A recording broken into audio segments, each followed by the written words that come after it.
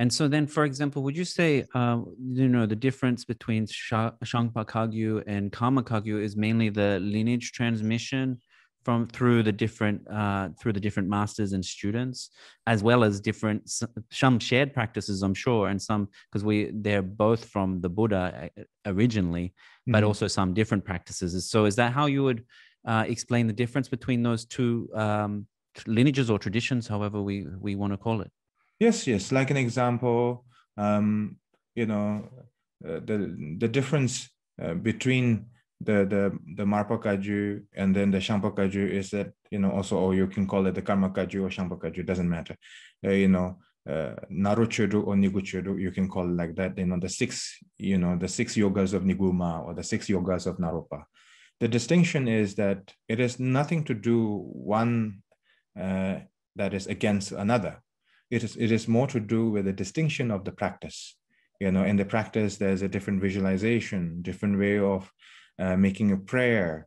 The prayer is different. The concept is different. The way of making a dedication is different.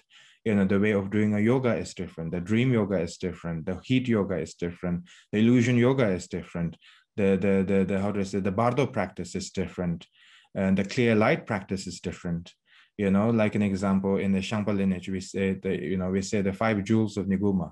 In Tibetan, I call it like this. The five jewels of Niguma is Tsawa Niguchuru, Dongpo Chaja Chembo, Yaga Langen Namsu, Medo Kaju Karman, Debuchimi Chume. So these are the tree of Niguma, we call it like that. Tsawa Niguchuru. Tsawa means the trunk of the foundation of the tree is like the 6 yogis of Niguma.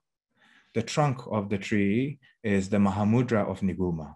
Tsawa Niguchuru, Dongpo Chaja Chembo, Yaga Lamken Namsum. The yaga means that the branches of the tree is, the body, speech, and mind combined with the deity practice, in a subtle level, not the ordinary deity practice. And that's the branches. Yaga Lamken Namsum, Meto Kachu Karma.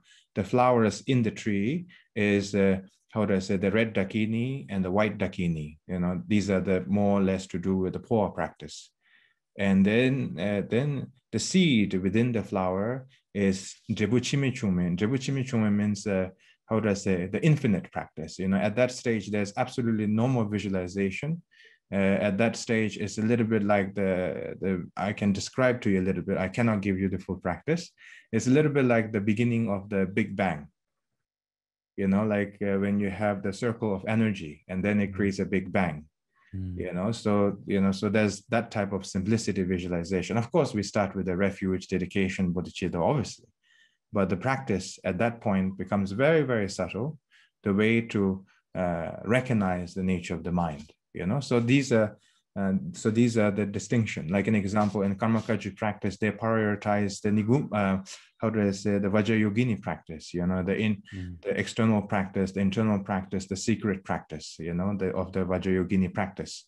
Like an example, in the Shangpa tradition, we prioritize the Chakasambhara, Chakasambhara as the main practice. And like not just the Chakasambhara, but also the 5 deities, the Yamantaka, Hevajra, and all of these 5 deities are considered as a main practice, because that was the practice that is received by Chungpo Nanjo in Bodh Gaya from the abbot of the Bodh Gaya at that time, called Lama Dorje Demba. So that was the time that he received all this transmission of the Chakasambhara teachings. So that's that. So therefore, and then like an example in terms of the origin of the protector, like an example, Drukpa Kagyu, of Bhutan, Drukpa Kagyu of Tibet or India, whatever you call them, they prioritize the 4 deity, the 4 arms, Mahakala. Karma Kagyu, they prioritize the 2 arms Mahakala, singular or combined with the Baldhanamo. Like an example, in the Shangpa tradition, we have the 6-arm Mahakala along with the 13 different type of Mahakala all combined together. 13 different type means the 13 different type of 6-arm Mahakalas. So that is, and also like an example in the tourist shop, and we all see the white 6-arm Mahakala, right? we say, oh, you have a problem with the wealth, you have to pray to the white Siksa Mahakala. But nobody asks question about where is the origin come from of the white Siksa Mahakala. The white Siksa Mahakala, the only origin comes from the dark blue Siksa Mahakala. That's the origin. So the white Siksa Mahakala is one of the emanation of the Siksa Mahakala. It's like a family group, so like these are the distinction, if I put it a little bit briefly. So that's that.